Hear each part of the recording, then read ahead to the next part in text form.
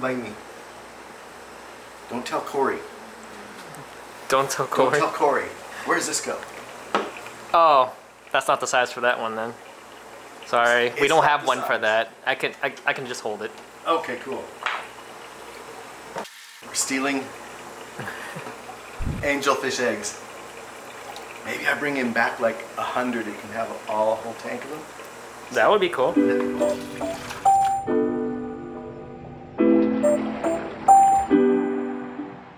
They're on a PVC pipe, much like this. That's his overflow pipe, but Corey doesn't really know that we're taking them.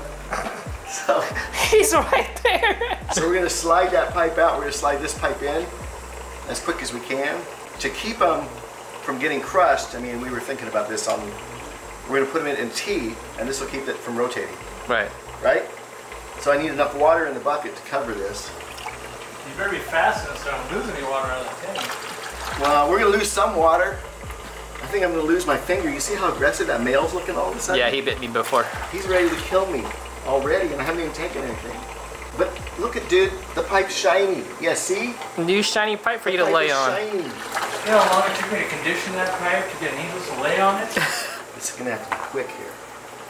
You guys like me? Okay. How do you like him? Okay. The male doesn't like you. He doesn't like me at all. How tight is this gonna be in here? Shouldn't be that tight. He's gonna kill me. Dude, chill. Ow! I can't swear, right? There you go. Eggs right here. Into the bucket. God, that would have been terrible if one of them would have gone down. I think it's a little tall. Alright, we'll just turn it to the left then, and I'll cut it down later. Just gotta turn it. They won't spawn if you turn to the left, though. Dude, it's okay. It's okay. Here, have a plant. Have a plant. It's okay.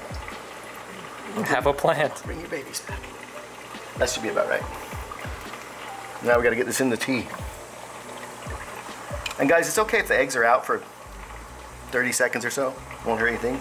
Wow, it's so pretty. Glistening. You want to know a trick on how to count these eggs? How? Take a picture, print it out black and white, and take a Sharpie and just dot them as you count them. Works every time. Same with fry.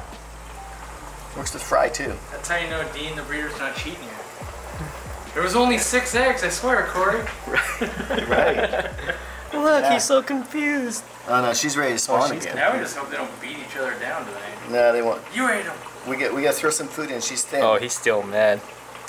I'll get some blood worms. Cause you look at her. Yeah, you go away. Look at her. She's a little bit thin from laying. See, Yeah. See the belly? So we gotta fatten that belly back up. Okay. We only have brine shrimp. Brine shrimp's good.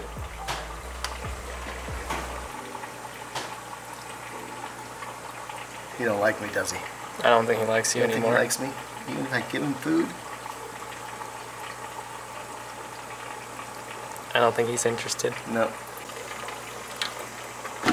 All you want is my hunger. All you need is my pain. Nothing in between, never neutralized. Back at it. Well, as you can see from my last video, a little bit has changed. I moved the Zis filter all the way to the right. I moved the heater all the way to the right. I cleaned all the sponges. So I have the U3 over here, a U1, a sponge filter. I have a pre-filter there, and then the Aqua Clear 110 back there with another sponge in there. So I cleaned it all.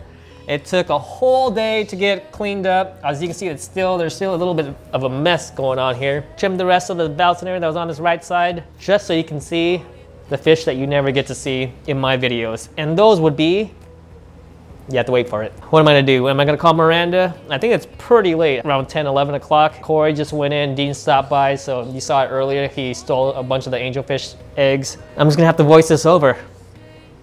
Let's check them out. All right, folks, this is the Rainbowfish tank. It's 125 gallons. Had it ever since we rebuilt the studio, and pretty much my main tank. You hardly ever see anything else but the rainbows because the Vallisneria has just, you know, took over. And ever since then, I, you know, kind of ripped everything out, and now you can see the rest of the fish. And that's mainly what this video is about. A lot of Herbalax and Rodi, some Bosemani in there, a lot of Nubius. Those are my favorite plants, by the way. So let's talk about the fish that you barely get to see. So here we go. First is the CW049 Corridores, also known as the Black Diamond Cory. Now, I first seen these guys at Eric Bodrock's fish room. Lucas loved them so much that he bought some for himself. And haven't seen them on the list at the shop, so Bob told me they had these guys on his wholesale list, so, you know, I had to get them. And I hope I just stick with these guys and, you know, just have them for the rest of my life. Not particularly these ones per se, but, you know, this species, because I absolutely love them, and it's a pleasure to watch them because they look like cows, right? Now these are the woodcats. Just not much to say about these guys. They're always hiding, only come out when there's food. This is a rare shot because he's actually just hugged up onto the corner of the tank. Now, don't know really why I put these guys in there, the Clay Helena. The assassin snails, I thought they were killing each other, but they also could be mating. Just thought it was a really cool shot, and they separated here, and I guess that's all you can say about that. So up next we have the Peclatia 494. I believe they also call it Paru Pleku. Really awesome pleco. We got these guys at Cataclysm 2017, and they really grown in, and as you can see the males, they have the spikes near their butt. Just an awesome looking pleco. Beautiful fish. Alright guys, it's the next day. Before I go, I want to show you guys a cool new piece of equipment I got. It's not really for shooting fish, it's a new lens. It's a 15mm macro. A lot of you won't care, but you know, it's what makes the channel magic. What's weird is I can really show you how close I can get. So let me get my other camera here and let me record. I'm just gonna fix this real quick and show you how close I can get to the screen. Excuse me real quick. It might be a little blurry, but check this out. Ready? Oh, I almost dropped it. Boom. I'm touching the glass. I'm literally touching the glass right now. Hopefully you can just not examine my fingernails and stuff, but look at that. This is a Sarah O-nip tab. Now, the reason why I'm showing you guys the Sarah O-nip tab is I'm about to place this onto the freaking glass and then smush the screen or the lens onto the tank and show you guys some really cool shots. So enjoy this lens real quick.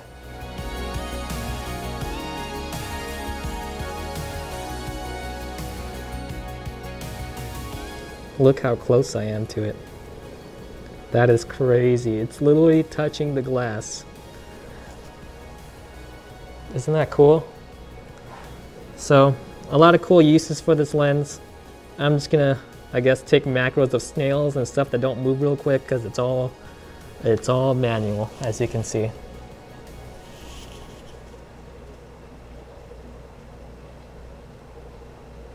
Alright guys, remember to hit the like button. I'll see you guys in the next one. Bye-bye.